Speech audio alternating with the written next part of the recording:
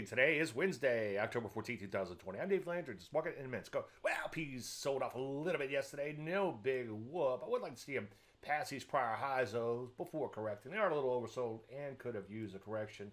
But again, I'd like to see brand new highs. NASDAQ kind of flatsville. Not a bad day there, all things considered. Just shy of all-time highs. Take a look at the Rusty. Off a little bit, but it's had a pretty good run as of late. Most sectors looking pretty good in here. Biotech actually making brand new highs, not all-time highs, but multi-month highs, and just shy of all-time highs. Other areas like the semis, losing a little bit of steam, but look at that. It recently broke out to all-time highs. For the most part, sans a few areas such as energies and selected metals, market's looking pretty good in here. So what do we do? Well, on pullbacks, continue to look to get long. Any questions?